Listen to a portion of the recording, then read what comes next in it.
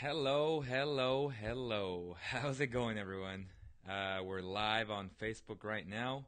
I want you guys to join the conversation. We're talking Zebo from yesterday. We're talking the NBA Panini Rookie cards. If you want to talk about that, if you want to talk about Kings basketball just in general, lineups. It's August. It's supposed to be dead month, right? But there's always something going on, guys. If you want to talk NBA basketball in general, lots of cool stuff there. Uh, my computer is telling me that HD mode has been deactivated because the internet connection is not fast enough. Well, see, Xfinity is just not the best, right? It's supposed to be 250 megabytes of pure speed, but you never know with these type of companies. But anyways, I appreciate Maggie Too Legit coming on and telling me that the audio is good. I'm assuming it's good because of the heart. But yeah, guys, thank you guys for joining. I want to talk about Zebo a little bit. We had some technical difficulties as far as audio yesterday at 92.1 in Stockton, the voice of Stockton, with my co-host Dustin Breakville. But the audio clip, I believe it's about 36 minutes. It was uploaded on Audio Boom, which then transmits it on to iTunes, not Spotify, but Google Play, TuneIn Radio. So we're pretty much on every platform except for Spotify. Still trying to get on there, guys, for the people that do use Spotify. But for the most part, you guys do use iTunes, and we are there. If you enjoyed the podcast, leave a rating for us. We would really appreciate it. But I want to talk Kings basketball. Join the conversation, guys. Zebo. So, as I said yesterday, I am not justifying this guy. He deserves a lot of blame. He put himself in a very, very uncomfortable situation yesterday. It wasn't the best of decisions, but he did it. How do the Kings move on? They came out with a small statement saying that they don't have all the concrete facts yet, and they have to get everything together, and then they'll go about their business. Maybe handing a suspension. I don't think it'll be more than 5 games, maybe 2 to 5 games, if that. There's a lot of people that, as was said yesterday, that don't agree with weed or marijuana, especially if you come from a conservative background and conservative household. Nowadays, if you come from a liberal household and you tend to believe in it, I don't think it was that big of a deal. He wasn't doing cocaine, he wasn't doing heroin, he wasn't doing anything like that. So,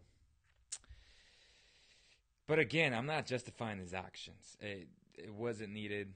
The entire summer we've been talking about building a positive culture in Sacramento. Zebo was supposed to be one of those guys, and I still think, no, I don't think, I know he's still that guy, right? That teammates, the younger guys on this roster will pay attention to, will respect him because he's been through it all. Yeah, he made a dumb mistake, but everyone makes mistakes, guys. Again, nobody has joined the text line yet. But yeah, I want to know how you feel about it. Do you feel that Zebo should be suspended, or maybe just fined? Was he out of line? Yeah, he had over, I believe, 2 pounds when the laws is 1 pound, and he did just move from Memphis to California. I don't know what the laws are over there. Obviously, marijuana is not legal federally. There's about 7 states, I believe, that it's legal in. California is one of them. But again, the NBA prohibits all NBA players from smoking marijuana.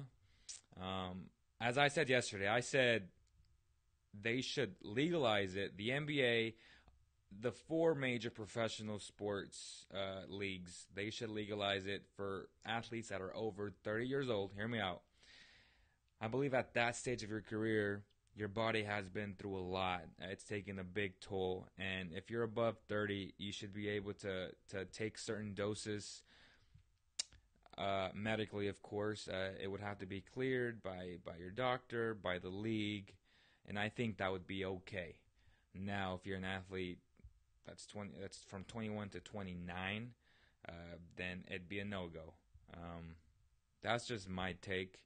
How do you regulate that? I'm not sure. That's just an idea. But I feel like this story is bigger than Z-Bo. I said that yesterday. This is a sports wide issue. You have a lot of athletes that smoke marijuana recreationally, some medically, others. Medically, by that I mean that the athletes that are trying to heal themselves from the rigorous sports that they do play. Um, a lot of athletes smoke, and some get caught, some don't. Zebo got caught yesterday or 2 nights ago. It happened. I'm sure he's going to be very apologetic about it. He's going to say he messed up, blah blah blah. The conventional apology from athletes and organizations. But no, for the people that say, "Oh, you got to cut him," stop it. They're not going to cut him for that.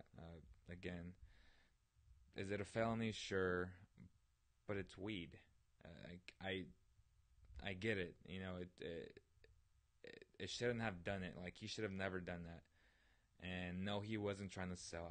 I said that in the podcast. If come on, man, the guy's made over $150 million over his career. It's not with the intent of sell. That's just a disclosure for saying he was over the limit. But make no mistake about it, he never. It just doesn't make sense if he was trying to make a couple bucks on the side. Like, no, he was going to a party, or he was at a party, and then it just happens that after all the riots and the cop cars that were vandalized, they caught him with the weed.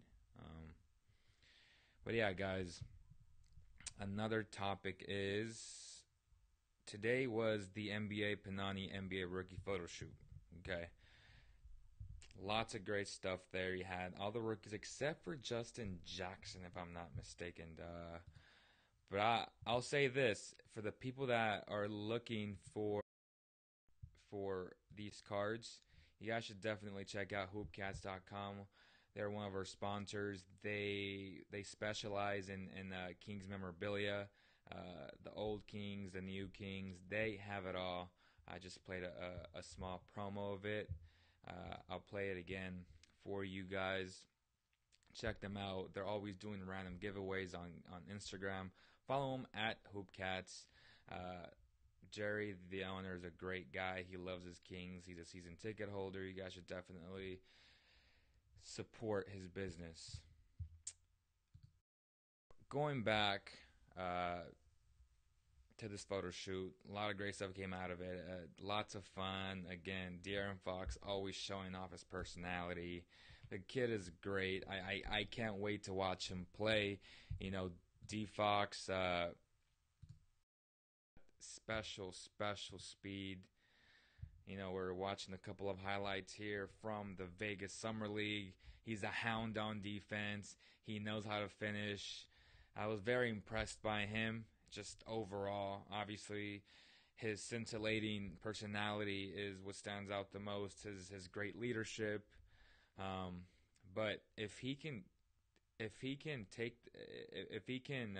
develop a consistent jump shot, as we're watching here, he was fouled there, but he's gonna be crazy. Like, he's gonna be unstoppable, and if he can develop that running shot, a lot like Mike Conley, watch out. It's gonna be great, and he definitely has a knack to get fouled because he's so fast. He's so deceptive, right? And just look at him play defense. It's great to watch, man. Again, he's a hound. He reminds me a lot of Pat Beverly on defense. If he approaches the game that way every single night, he's going to be great. Other than that, no one is joining. I don't know if people are out right now. It's 9:17 p.m. on a Friday night, and I'm here doing this. But I'm hoping that some people do join the conversation. Let me know what you guys think about the Josebo thing. The schedule of DeMarcus Cousins is coming back to Sacramento on the 28th, I believe. Don't quote me on that, but it will be a TNT game, so nationally televised. I can't wait for that. I'll for sure go say hello to the big man. And yeah, I can't wait for that game. Hoping that I believe Kings fans will give him a standing ovation, and then after that, you're the enemy. Okay, they're going to cheer on their Kings, whoever is playing for the purple and black that night. That's who I expect the fans to applaud for the most night. But I do expect Kings fans to really give him a standing ovation for 7 years. But going back to this De'Aaron Fox kid, man, I mean, he's special. Just his speed, just my goodness. Just look at this. My gosh. But yeah, great kid. Another topic from today, Big Papa G was playing very, very well for Greece. We uploaded some clips on the IG, the Cowboy Kingdom Instagram page. You guys can go ahead and check it out. There are links in the description. Again, if you guys want to check out hoopcats.com, you guys can follow them. The links are inside the description. They will have De'Aaron Fox cards. You guys can buy it from them or just wait until they give them away. It's going to be very, very cool for Kings fans. Lots of memorabilia coming up from them. Another topic was the schedule, right? Let me play some of the schedule B-roll that I have queued up. This is the Christmas one. We got Philadelphia against New York. We're gonna see the young kids with the process, right? That should be fun. They're gonna get exposure on national television, guys. I can't wait for that. Then you got Cleveland and Golden State. That's the obvious matchup again, the rematch. Washington and Boston. A nice little rivalry building up there. Obviously, Washington has to beat Boston for it to be a legit rivalry because Boston beat them last season or the last playoffs. I can't wait for that game. Oklahoma and Houston's going to be a barn burner of a game. You got Chris Paul in Houston now. You have Paul George in Oklahoma. It should be a very good game. And then, Lonzo Ball on Christmas Day against the big three of the Minnesota Timberwolves. You got Jimmy Butler, Cat, and Andrew Wiggins. It should be a fun game to watch. I like the games. I don't know about New York being there unless they think Kyrie Irving might be there, and then all of a sudden it turns into a very good game because Kyrie against the rookie, the number one pick. That should be fun to watch. Derek Ward just joined the text line or the Facebook line. Thanks for joining the show, man. It's Friday night. I understand people are probably partying or or with family, spending some time. I'm here talking Kings basketball, talking NBA basketball. What's happening? I've been talking Zebo. Let me know what you think about that. It was that big of a deal with Zach Randolph. Obviously, if they do suspend him, it's going to be 2 to 5 games. Anything more than that, to me, would be excessive, guys. I don't buy it, man. Again, I'm not justifying his actions. He should have been not there, obviously. But again, it's weed. It is what it is, man. I mean, he got caught with 2 pounds, which is not legal in California for recreational use. And then the NBA condones all of its players, employees, from smoking marijuana. He is 36 years old, so it's at the point where his body is coming apart, and he needs some good stuff to help him. And I believe that if you're over 30, and this goes for all professional leagues, I'm gonna say this again, and I said this earlier, they should allow their athletes over 30 years old to use medicinal marijuana.